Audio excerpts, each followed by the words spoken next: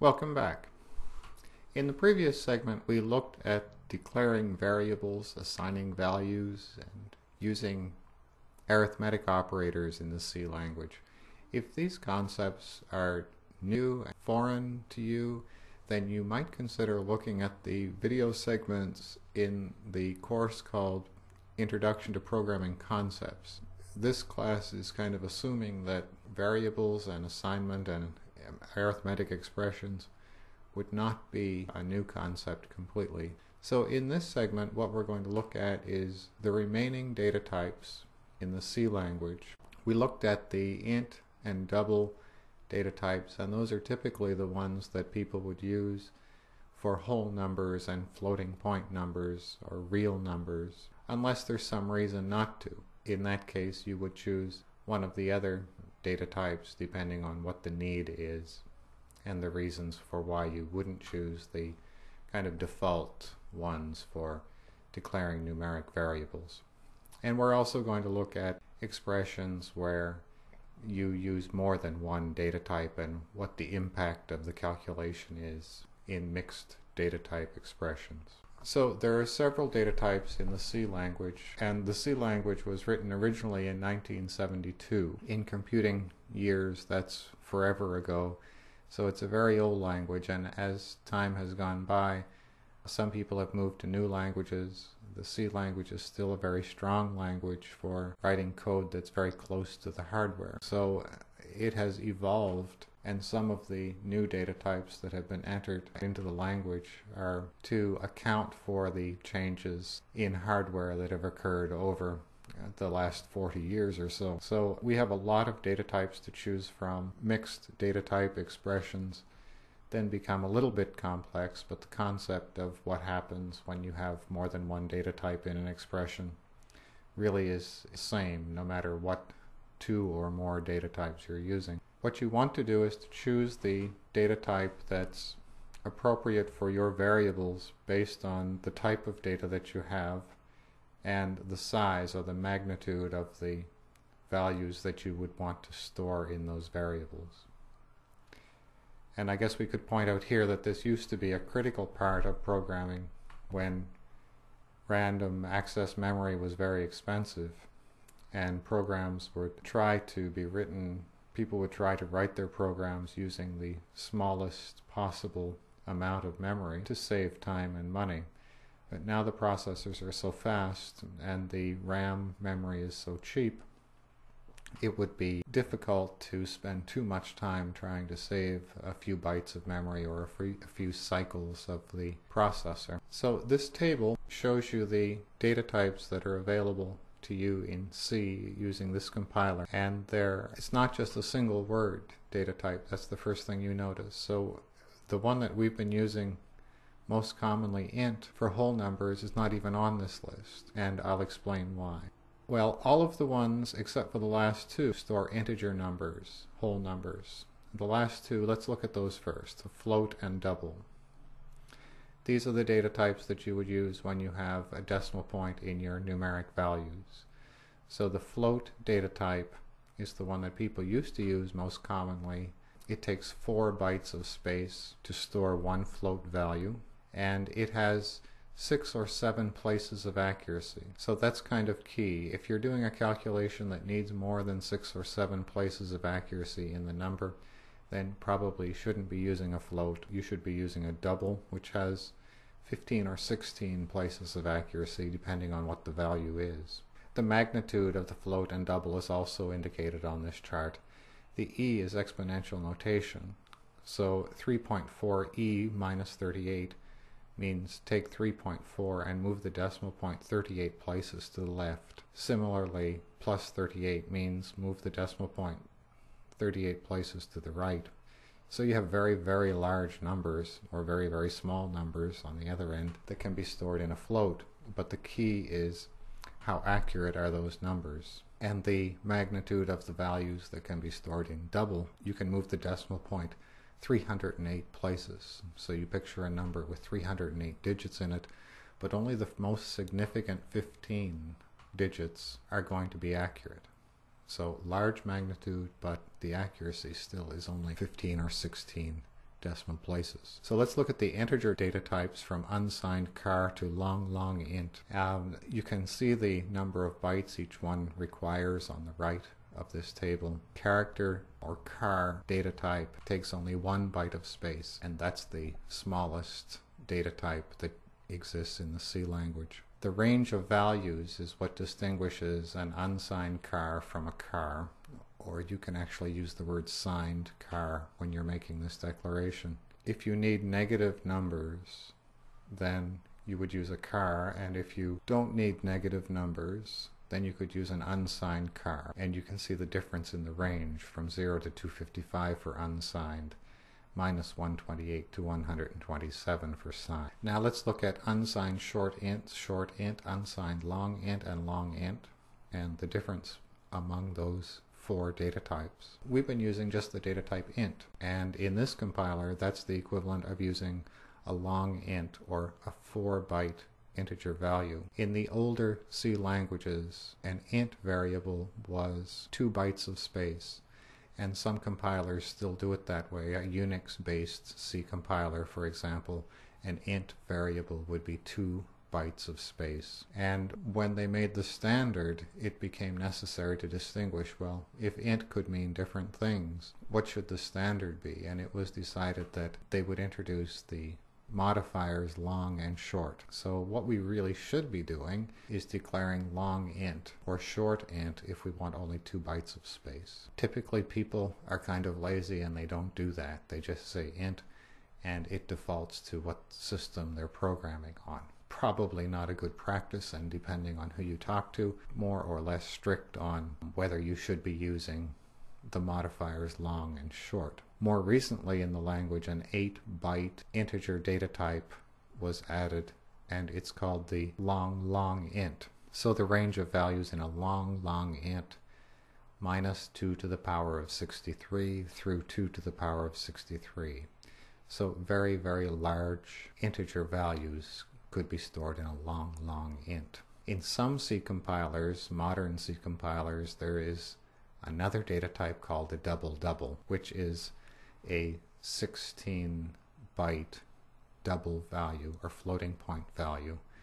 And the Microsoft C compiler doesn't have one of those. If you declare a double in this compiler, you will get the same thing as a double value. So I don't think you should memorize all of the values on this chart, but I think you should probably have a copy of it handy somewhere so that you don't have to look it up. And you should be able to work with these data types and understand them, what the difference is between them, among them, but probably at this point not memorize them and just get comfortable with what the differences are. So we talked a bit already about mixed data type expressions, and this is when you have an arithmetic expression that has more than one data type, either literals, which have data types, or variables, which obviously have data types. Okay, here we are in the development environment again, and I created a new project called Data Types, and I started a C program called datatypes.c.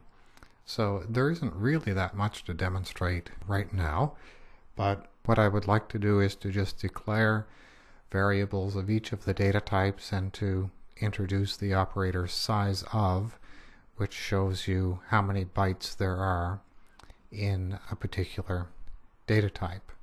So let's start with the smaller ones. So when they turn color, you're pretty sure that you've spelled them correctly. So the smallest data type we have in C is the char, or you can say char if you want to, and there's a unsigned char. The largest value you can put in that one is 255, and then if you have a signed char, you can actually write the word signed in C, but it doesn't do anything because the default is signed, so we usually just leave that out. So a char or a char variable C, the largest value you can put in that one is 127. The difference is that you can put negative numbers in a char, so you could put negative 128, but in the unsigned char it can only hold positive values. So then the data type that we've been using up until now, int for whole numbers, should really be specifying what kind of an int, either a short or a long int. And if we say short int, and I'll call that SI, we can start to put larger numbers in there. We can put 32,767. And yes, I did have to turn and look at my page to see that exact number. So I don't have these memorized. And an unsigned short int, I'll call this one USI, just so we can remember it. And you can put in there 65,535. Notice that I don't put any commas in those literal numbers. You can't. They won't compile. So let's just start with those 4. There are 6 more, but we'll start with those and look at how we can check to see how many bytes each one takes up. So there is an operator called size of, and you can put in there either a data type or a variable, and it will evaluate to the number of bytes that that variable is using. So if we say size of unsigned char, that will evaluate to 1. So let's make a variable right up at the top. How's that? Int size. Now I've gone against the recommendation of specifying what kind of an int I want because I'm lazy. So size of unsigned char should be 1, and then we'll watch this value change in the debugger, and let's repeat that a few times. So I'll copy and paste that a few times here, and then replace it with the other variable data types. Unsigned short int, and then short int, and I've got one more than I want right now. So let's compile that and run it. F7 compiles. I hope your machine is a little faster than mine. So we don't have any compile errors, and we don't have any warnings. We didn't ask this program to print anything out, so I'm going to put a breakpoint there. And when we run this in the debugger using F5, or that green triangle pointing to the right, it will run to the breakpoint. And in locals, we will see that we have some variables declared and some numbers put in those variables. The variable size doesn't have anything in it. It actually has junk left over from the last time. And that should help you to know that we have not yet executed this statement. So if we execute that statement, size now has 1 in it because unsigned char requires 1 byte of memory. It shouldn't change when we execute that one. It still has a 1 in it. Now an unsigned short int, it takes 2 bytes of memory, and so does a short int. Let's continue, meaning just allow the program to end and do some more. So unsigned char, unsigned short int, and then unsigned long int and long int. Those should take 4 bytes each. And then we have this odd character, the unsigned long int, and a long int, and a float, and one more, a double. And I think this compiler allows me to ask for the size of a double, and that should prove to us that it's the same as a double. So let's walk through this in the debugger. I prefer to watch it actually happen instead of using print statements at this point, partly because we haven't covered the printf statement up until now, but also because you can make mistakes in the printf statement which will then cause you to think that you have a different result than you actually do. So let's compile with F7, and I have 1 errors. Double double. It does not allow me to ask for the size of a double double. I didn't remember that. I knew that it wasn't useful in this language, in this compiler. I just didn't know if it recognized it as something. Good. So I learned something as well. Now we have 0 errors, and if we hit F5, we can run to that breakpoint and watch the size variable change as we execute these one by one. So an unsigned car is 1 byte, a car is 1 byte, a short int is 2 bytes, and an unsigned and assigned short int is 2 bytes. An unsigned long int is 4 bytes. Remember, it points at the line we have not yet executed. A long int is 4 bytes. Now an unsigned long int is 8 bytes of space. That's 64 bits. A long int is also 8 bytes. A float is 4 bytes of space. And a double is 8 bytes of space. Okay, this is not really too interesting, but make sure that you understand that you can always ask the compiler how big your data types are, and you can also ask it equivalently how big your variables are. So perhaps it's worth it right now to prove that if we put a variable name in the size of operator, we would have the same result. So I'll just change a couple of them and recompile and run to the breakpoint. So the size of an unsigned car, or the variable UC in this case, which has 255 in it, that's kind of a nice feature that you can hover over the variable in the debugger and it will tell you what the current value is.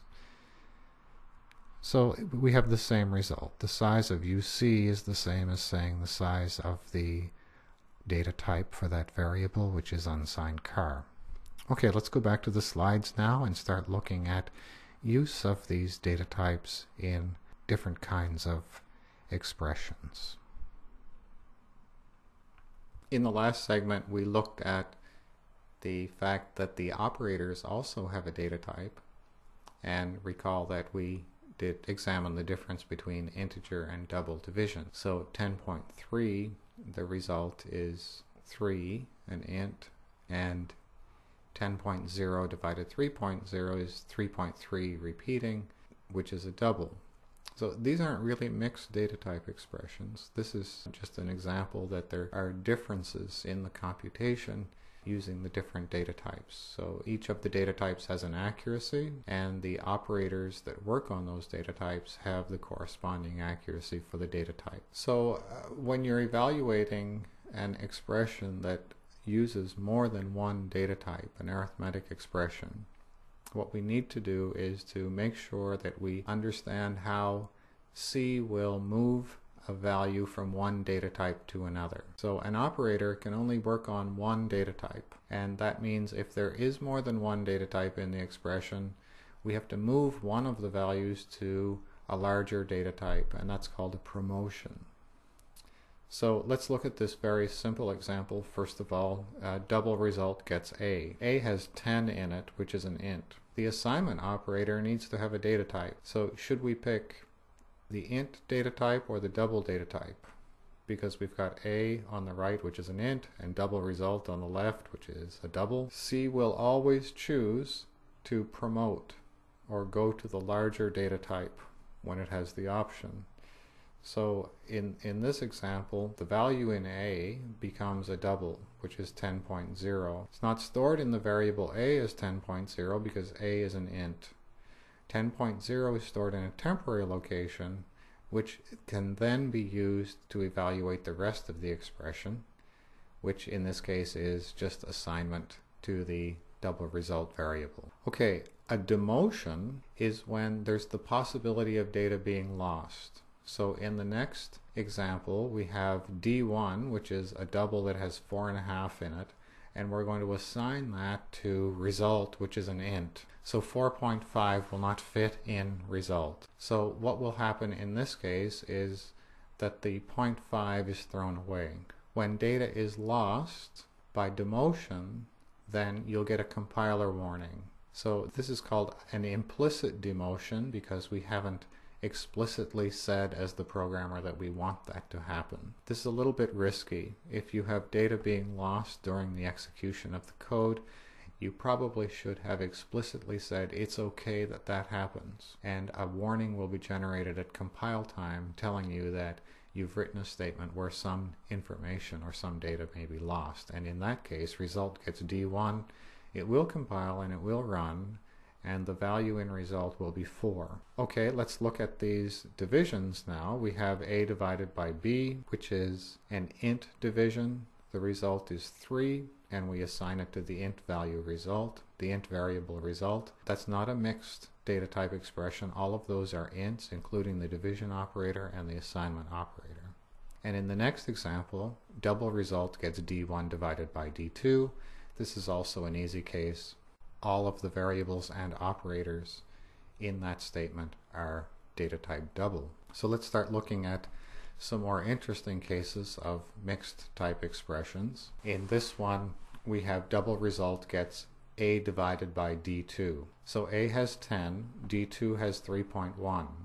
Now we have an int divided by a double. There is no division operator that can work with an int and a double. So C has to make a decision of which data type to use. C will always choose to make a promotion. So the A, which has 10 in it, promotes so that we have a double divided by a double, and the division operator is then obviously double, and the resultant data type is also double, and we have 10.0 divided by 3.1. It's a double value that has accuracy past the decimal. Look at the next example. It's kind of interesting. Double result gets a divided by b. A and b are both int variables, but double result is a double. So what happens in this case? We decide the data type of the operator at the time we evaluate the operator. So a divided by b, that operation happens first. A and b are both int values, so the division happens in int. And the result is 3, which is an int value. Now we want to assign 3 to double result, but we can't do that. You can't assign an int to a double. C decides to promote the int to a double. 3.0 goes into the double result. So you might notice that in this case, if you did 10 divided by 3 and you wanted a double result, you probably didn't want to let the division happen in integer. So 3.0 is no better than having 3, which is the integer result of dividing a by b. Determining the operator data type is a little bit tricky, so we have this slide specifically to address that issue. Look at this example where we have a plus b divided by 2, and the question is, what is the data type of the addition? If you answer the question too quickly, you'll look at a plus b and you'll say, well, the operands of the plus sign are both ints, so that's an integer addition, but it isn't. Which operator happens first? The division happens first, so we have b divided by d2. b is promoted to a double, so the division is a double, and the result of the division is also a double. So now the right-hand operand of the addition, we have a plus a double, so the data type of the addition is also going to be double. And the result of that is a double, and then the assignment operator happens in double, which is there is no casting required, no promotion or demotion. So you need to know the order of operation as it's happening in the expressions to be able to determine what is the data type of the operators. You can have one statement in C where there are different divisions done in different data types, an int division and a float division and a long division, all in one statement, depending on the operands of each of the respective division operators. Probably not good programming practice to start doing things that are that complicated, and probably for no good reason. So let's do a short demo of the things that we just looked at with different data types. I've made a new project called Mixed Type Expressions and a C program called mixedtype.c in that project. Now I'm just going to declare some variables and put some values in them for purpose of using them in this demonstration. A result variable that doesn't have anything in it, and then a few double variables. D1 4.5. Okay, the first example that we had in the slide said double result gets A divided by D2, and I'm looking at slide 3.5 in this case. So this expression, this statement, looks like we have two operators, an assignment operator and a divide operator. And there are actually three. One of them is implicit. So when we divide an int by a double, then we have an issue that the operator will only work with like data types. So A has the value 10, an int, and D2 has the value 3.1, which is a double, and we cannot have an int divided by a double, but we can have a double divided by a double. So C will choose to promote this variable A, or the value in the variable A, to 10.0, store that in a temporary location that we don't get to see, and then do the division in double. So let's compile this and run up to that breakpoint. I assume that I haven't made any errors here. And double result has a huge negative number in it, which is junk right now because we haven't executed this statement and assigned anything to it yet. So let's execute that, and we find that the result is a floating point number, which is what we wanted. So the reason that this is important is because there's something happening that you don't see. The variable A has 10 in it, and the variable D2 has 3.1, and when you do the division with mixed data types, C needs to decide what data type to use. So if you look back on that slide 3.2 of the data types, those are in order from smallest to largest, and C will decide the larger of the two data types when it decides what kind of an operation it's going to do. Here's something else that's interesting. While we're here, we talked about the accuracy of double and each of the data types. We put 3.1 into the variable D2, and now when we look at what value is in it, we find that it has 3.1, a whole bunch of zeros, and then 1. What is this 1 doing here? Well, we're showing more places of accuracy than there are accuracy in this data type. And that's done intentionally so that the programmer can see that we actually, in storing of floating point numbers, we actually have an approximation of a certain accuracy. So 3.1, which seems like a pretty simple number to store in a variable, is not stored accurately. It has this little error down here, and I'm not going to count all of those, but I assume that that's the 16th place, counting the 3. It might be the 15th, I'm not really positive. Okay, let's put another expression in here. I just hit F5 to let this program finish naturally. And let's write another expression. Double result, A plus B divided by D2. And the question here was, what is the data type of the addition? And it looks like this is going to be an integer addition, but it really isn't, because the division has a higher precedence, so this happens first, and the resultant data type is double. So we have B, which is an int, promoted to double for the purpose of the division, and the result of the expression is the same data type as the data type of the operator. Let's go back to the slides now and talk about data type casting. Well, sometimes we did mention before that the programmer should indicate that it's okay that data is to be lost, but I didn't give you any way of doing that.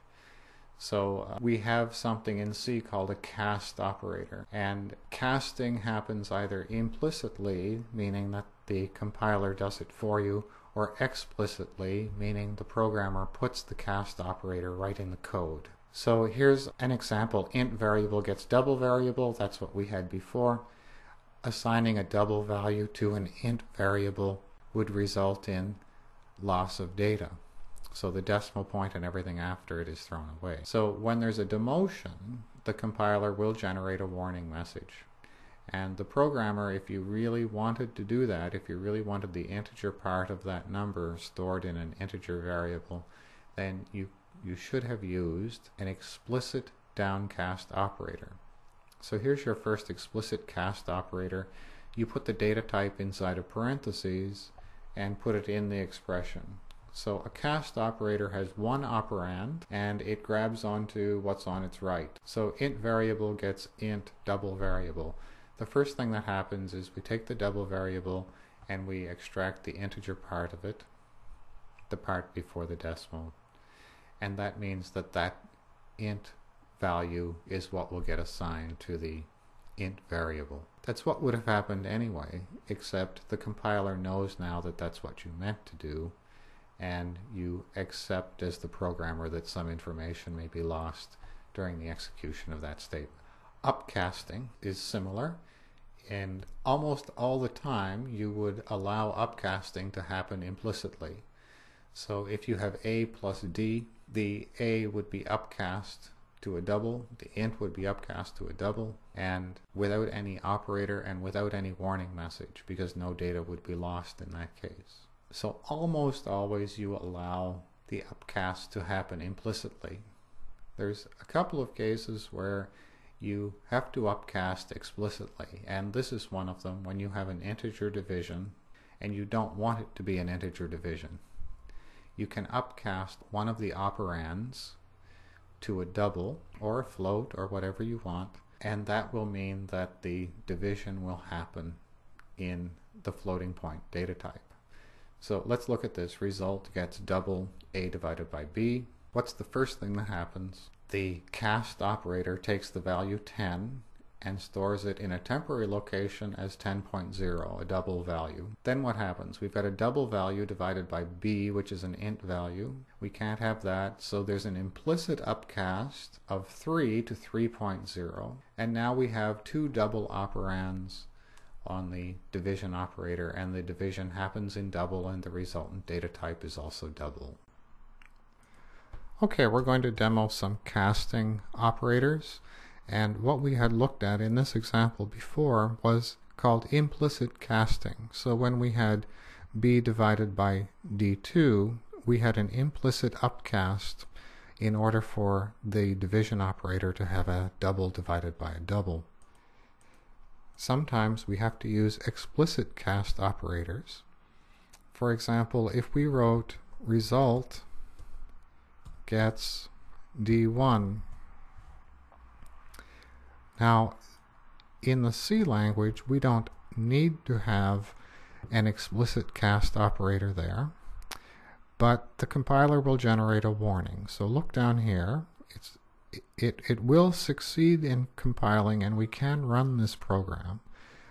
But when we have these warnings, conversion from double to int, possible loss of data, clean programmers, whatever that means, probably wouldn't allow that to happen. They would explicitly say, I know that there's going to be data lost potentially, so I'm going to downcast the value that's in D1 before I assign it to the double variable. So let's recompile that with the explicit cast operator in place. And we have 0 warnings. So the exact same thing would happen when we ran the program with or without that cast operator. Sometimes a cast operator is essential to change the behavior. So let's look at double result gets a divided by b, and we looked at this one in the slides. A divided by b, those are both integers, so 10 divided by 3 is 3. The integer, 3, which would be promoted implicitly to 3.0 to be assigned to double result. But that's not really what we want. If we want to have the floating point result of 10 divided by 3, we don't want to lose the data, then we can write an explicit upcast. So here's what happens. We have the variable a has 10. We take that value and temporarily store 10.0 in an unknown location. We don't have access to it. It's just for use in the rest of this expression. And then we have an implicit upcast on the other side. Because we have a double on the left, then C will promote this one to a double on the right. And now we have a double division. So if I put a breakpoint there and prove this to us all, that 10 divided by 3 in double is a double value, F5 will run to the breakpoint, and if we execute that one line of code, then double result now has 3.33333 up to its degree of accuracy where we have this 5. But don't worry about it, that's as accurate as we can divide 10 by 3 in the data type double. So you might be wondering, why didn't we explicitly cast this one as well? And you can. In general, it looks funny. You probably would allow the compiler to do a promotion without explicitly asking it to, when it will. So upcasting the one on the left is what you would expect it to do. This is also valid. Upcast the one on the right and allow this one to implicitly upcast, but that also looks kind of funny. It will to you after you've done it for a while as well. What you don't want to do is put parentheses here. What will happen now? Well, we have a divided by b happening before the cast, so a divided by b is the integer 3, and then upcasting it to a double, it's too late. We still would have 3.0. So the cast operator grabs onto one thing on its right, and it might be a whole expression like this, the result of evaluating this expression, or it might be one variable like that. So this is the most common way that you would see someone explicitly upcasting, so that a division in this case would happen in the data type that you want. Here's the more interesting arithmetic expression that uses different data types, and these start to get complicated. Maybe there's a reason for writing something like this if you're a mathematician. So let's look at what happens when, more than what the value of the result is. So what happens in parentheses comes first. So b modulus a will happen first, and then d1 times a. And there's an implicit upcast here. So we have a double times an int. That multiply will happen in double. That modulus happened in int. Then what happens? The unary double does an upcast, then the multiply, and then the addition. And finally the assignment. Until you get used to this, and I guess these will not ever be easy to just look at, you can always draw what's happening. I mean, do it the way I did it on the slide, where you mark this one out first and calculate its result, and you work the equation from top to bottom. as you're solving it. You shouldn't try to do things like this in your head. It's just not worth it. Okay, let's go back to the slides and sum this up then. You might be figuring out that these expressions can be arbitrarily complex, and you probably shouldn't make them more complex than they need to be, then someone else could easily interpret what you've done. Sometimes people doing mathematical programming will have fairly complex arithmetic expressions and use one-letter variable names. So depending on what kind of programming you're doing, your code might look a little bit different. If you're a mathematician, you might start to write expressions like the one on this slide, and we have to be able to interpret exactly what happens to understand what the result is intended to be. So when you look at this expression, first what happens is inside the parentheses. So b modulus a happens first, and that's 10 modulus 3, which is 1. And then the other set of parentheses on the right, d1 times a. Before we can do the multiply, we have to implicitly upcast the value in a. So now we have d1 times 10.0. d1 is 4.5. 4.5 times 10.0 is 45.0. And what happens next? The upcast operator, the explicit upcast, changes 1 into 1.0, then the multiply, resulting in 3.0, and then the addition, 3.0 plus 45.0 is 48.0. And finally, an implicit downcast, which is probably not a good idea, and maybe shouldn't be in this example, but this is fairly common what people do, even though they shouldn't. We're allowing 48.0 to be implicitly downcast to 48, and that's because the result variable is of data type int. Here are some practice statements, and what I'm hoping is that you will actually go and declare these variables in a C program and verify the answers that you would calculate with a pencil. So it's important that you get used to these fundamental parts of programming, that you can evaluate expressions that include mixed data type expressions using upcast and downcast operators. Well, here's a brief summary of what we covered in segment 3 and what I'm hoping that you have an understanding of from the material in segment 3. We've looked at all of the data types in C. It can be kind of overwhelming because there are so many this early in the semester, but this is all that there will be. The char data type is used either for small numbers or for numbers that represent the ASCII code of characters. Can be used for either. The size of operator that we saw used in the programming demonstration is a very important operator in C, especially since not all C compilers are exactly the same in their data types. So if it's important that you know how many bytes are available, you might ask at runtime, what is the size of this data type, so that if your code eventually moves to another machine, it will still work correctly or have a good chance of working correctly. So the choice of the data type is depending on what kind of data you have, whether you need to store character or real data or integer data, and how large the values might be that you're computing with.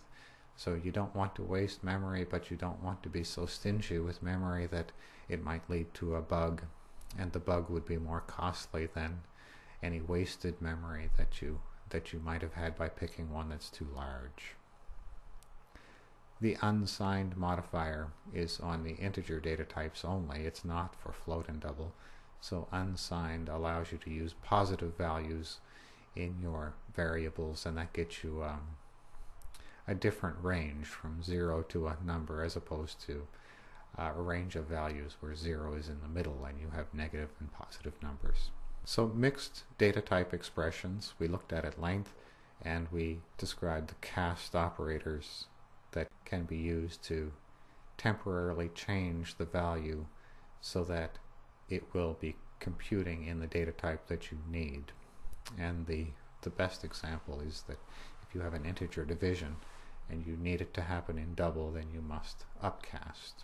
Not only variables have a data type, but operators and literals also have a data type in C, and they work pretty much the same way. You have to be ready that if you use a double literal in an expression, that will upcast an int to a double if it's used in a mixed type expression with an int. People don't usually think of operators as having a data type, but they do. And operators need operands of the same data type. The data type of the operator is determined at the time the operator is to be executed. So you may have more than one division in one statement where each division is in different data types. So a statement doesn't have a data type. An operator within a statement has a data type. So C will always choose to promote your data types in mixed data type expressions. And it does this so that you won't lose data. It won't throw away data without telling you about it. And if you need to demote a data type, a data value, then you should do that explicitly with an explicit cast operator to demote. And that's like saying, I as the programmer accept that some data may be thrown away in this expression. And typecasting is not to be confused as changing the value in a variable. So typecasting takes the value in the variable and puts it in a temporary location with the new data type to be used to evaluate the rest of that statement. And I'll say the same thing I did at the end of the last segment.